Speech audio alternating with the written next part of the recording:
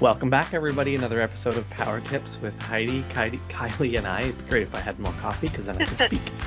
And so we're excited to have you back with us. We are going to focus in on some of the new 2023 Wave 1 features that have been announced.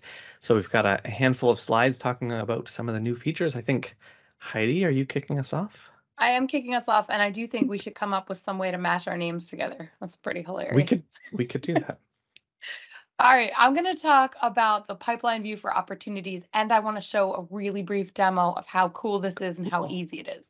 So there's a screenshot on the right, early access now, so you can test drive this in a demo environment. Remember, on anything that's early access, make sure you're just turning it on and configuring it in Sandbox. These things will most likely change quite a bit before they move to general availability. So don't put this in production just yet. General availability is slated for April, so it should be just around the corner.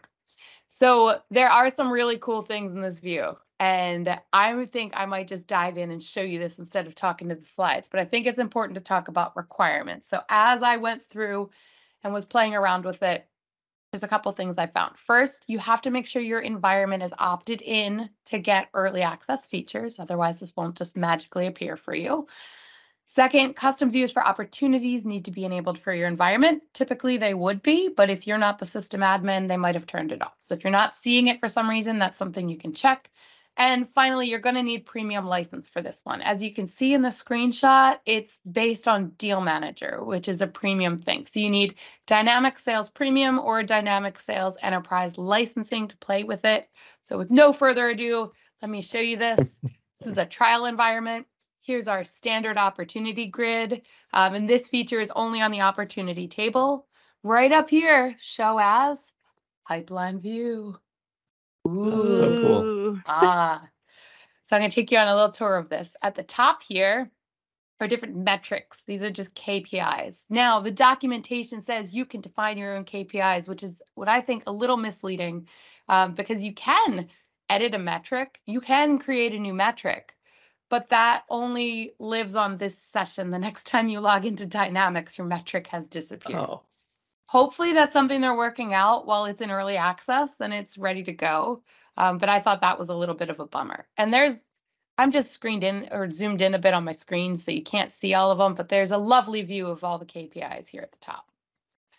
Second thing is your deal manager here. So you can click on any of these and it's going to filter through and update your grid at the bottom. It's going to update the panel on the right, which is super cool. You can also change your chart to be a sales funnel. So that's kind of your standard funnel, but on its side versus how it usually is.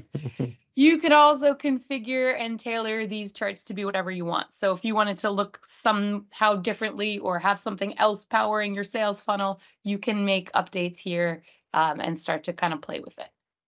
At the bottom is a list of all of your data, but what's really cool here is it's an editable grid, so you can edit these in line. And instead of kind of building this dashboard or building this view all on my own as a dashboard, pulling in Deal Manager, pulling an editable grid, and showing data, it's all in one spot. I think it's amazing. And of course, the panel on the right updates with whatever you click on. And you can give Microsoft your feedback because it's trial. So what do you guys think of this? I feel like it's only a matter of time before this and forecasting are just blended into one. Like there's so much similarity between the two that I think that they're eventually just going to merge the two. That's my own. I have no reason to believe that other than my own speculation, but it just feels like it. But I love that they're adding editable grid because I saw that on the forecasting side as well. They've enabled editing on the drill downs now, so you can change components of records attached to the forecast, which is cool. So same concept as this. So it just feels like they're moving in the same direction on both the tools, and I love it because it's super handy and great visualizing of that the bubbles and everything. Just they look cool, but they're also functional as you hover over and click on them and stuff. So yeah, I really like it. What do you think? Yeah, Kylie? I like the bubbles. I like that deal tracker, which I think, that bubble chart has been around for a while, but I don't feel like many people are using it.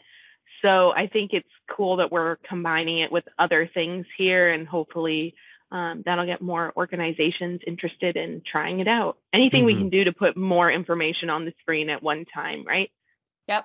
I totally agree. Agreed. The notes, actually, the Microsoft Learn documentation on this also mentions that you can apply a business rule on top of this view as well, which I thought was interesting. Oh, wow. Yeah, But as any of always, your Mhm. entity level business rules should apply on editable grids. Yeah, just make sure to remember that all these fields that you might have locked on the form itself will now be editable. If you need to fix that, it's JavaScript. All right.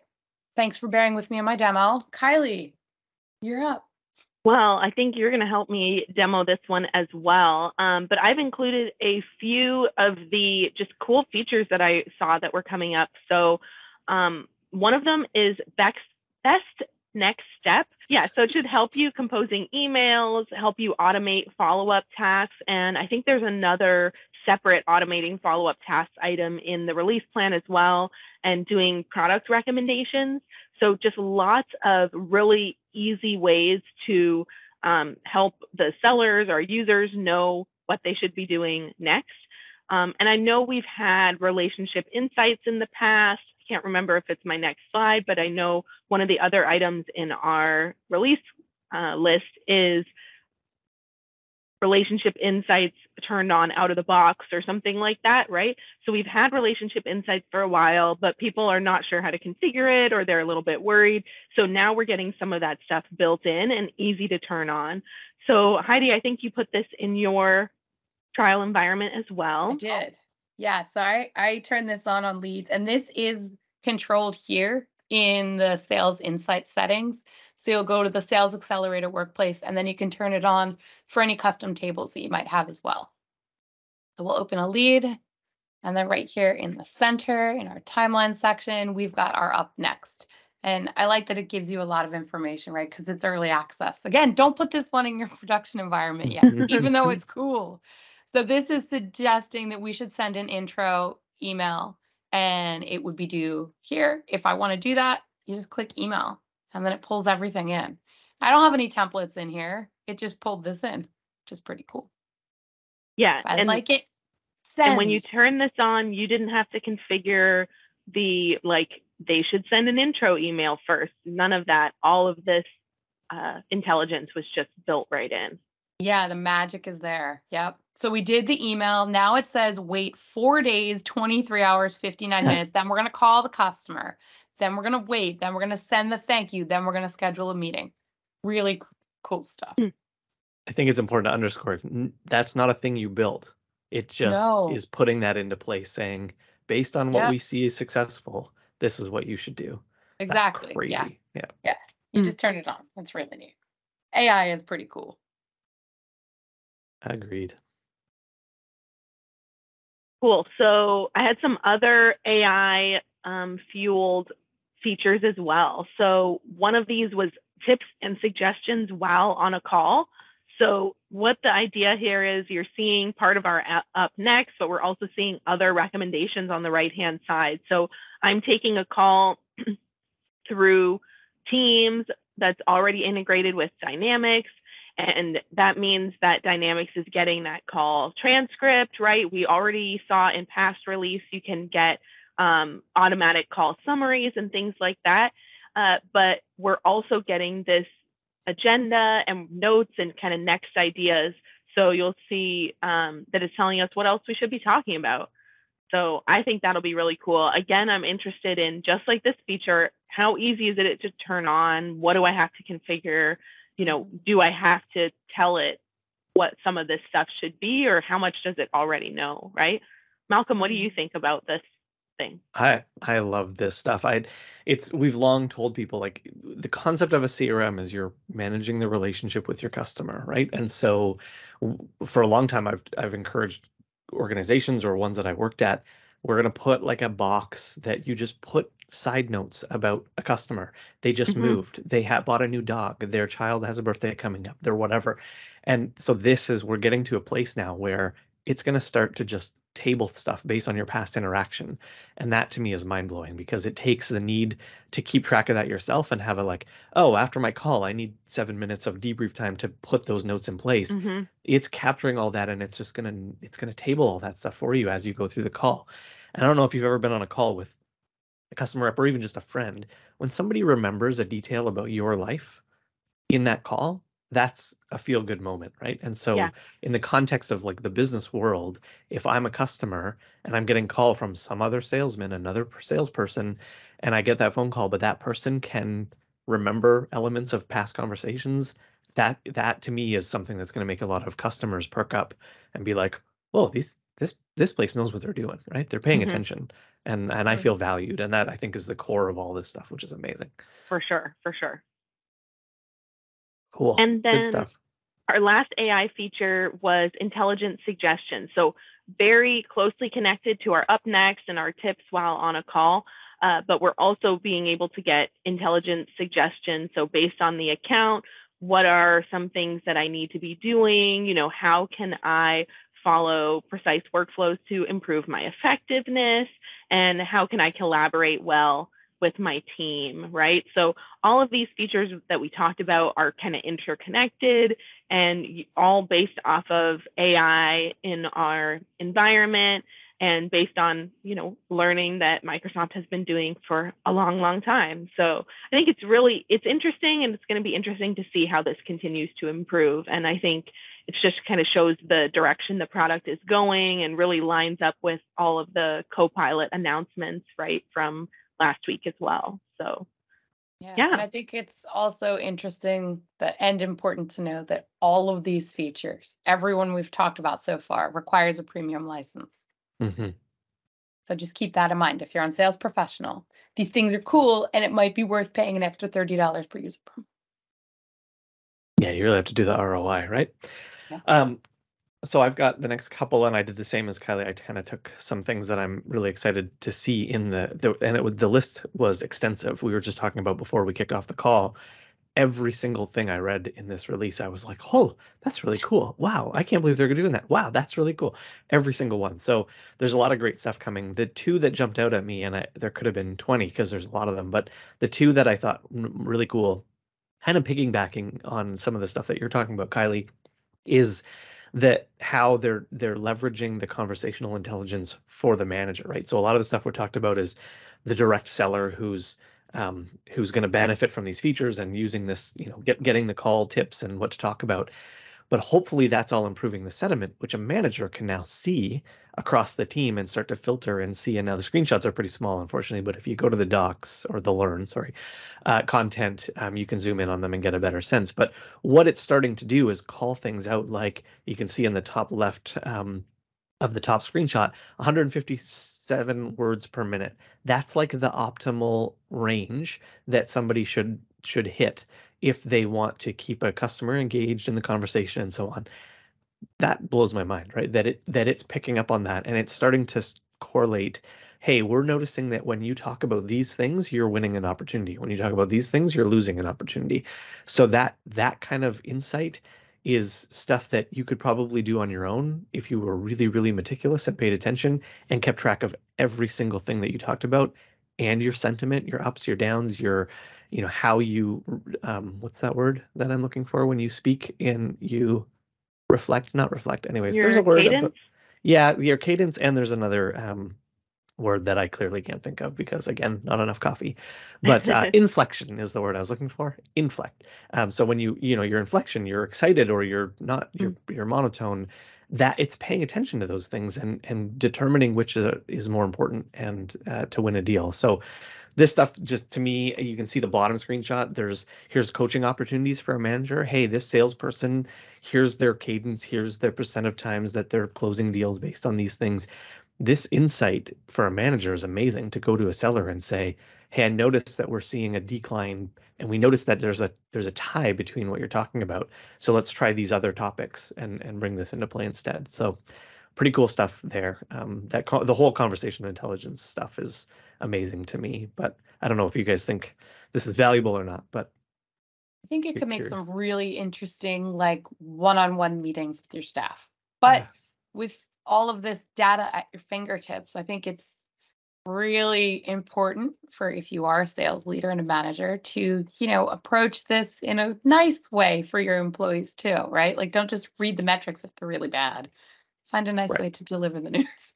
Yeah, and use it for coaching, right? That's the whole intent. It even Yes. says right on the release stuff, there's a whole Coaching. it's not a disclaimer, but it's a whole, I guess it is a disclaimer statement that says, we're not making this available to make a hiring or firing decision based upon it. It's information for you to consider in the overall performance of someone and help augment all of the other things that you should be paying attention to about somebody's fit with your organization. So, and that's a good call out because you're 100% right, Heidi. You can't just look at this and be like, yeah, you're awful. Bye. Right? There's more to it than that. So. I like this And emerging trends too. That's kind of hidden here on the bottom of the top screenshot. That's kind of cool. Agreed. And I think what we also have to remember about this is going to be based on our call recordings too, right? So one, we're going to have to be doing that, but that's also going to determine how robust these analytics are, like how many calls you've been on and how many of them have been recorded, how long are they, things like that.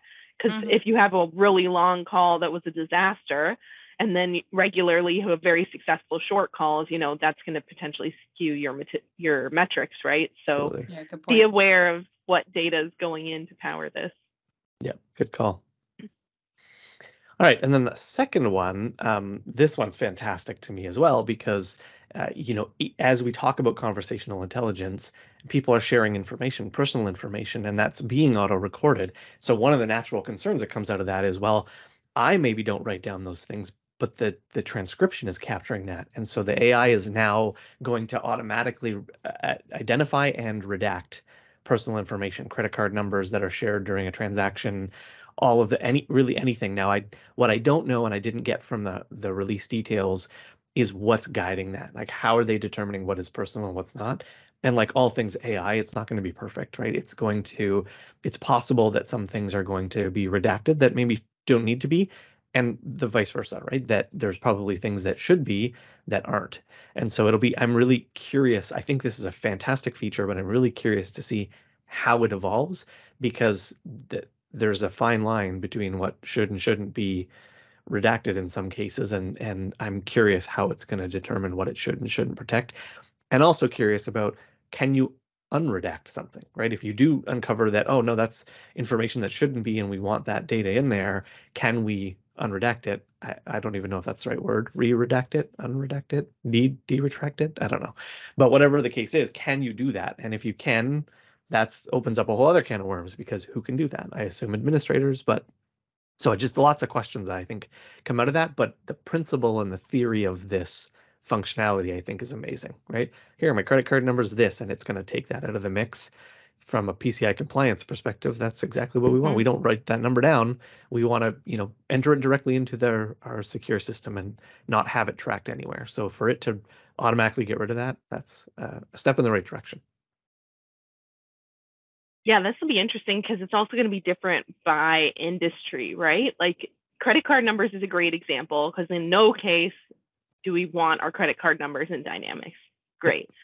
But what about like health information, right? Like if I get on a call early and we're talking about, someone was sick and whatever, that's personal health information that probably should be redacted. But if I'm a medical office and we're having that conversation, then it shouldn't be. So that'll be interesting to see what power we have over how that works.